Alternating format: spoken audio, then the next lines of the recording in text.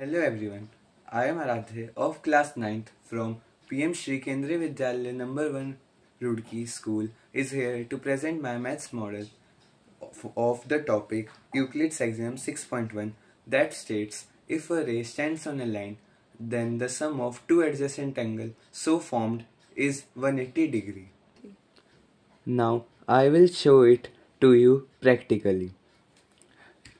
I put the largest straw on 180 degree and let's put our smaller straw on 30 degree.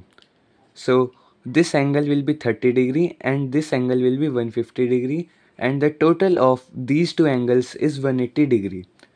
Here are many more examples like this, like if I put now the smaller straw on 40 degree and now this angle will become 40 degree and this angle will become 140 degree and sum of these two angles will be 180 degree.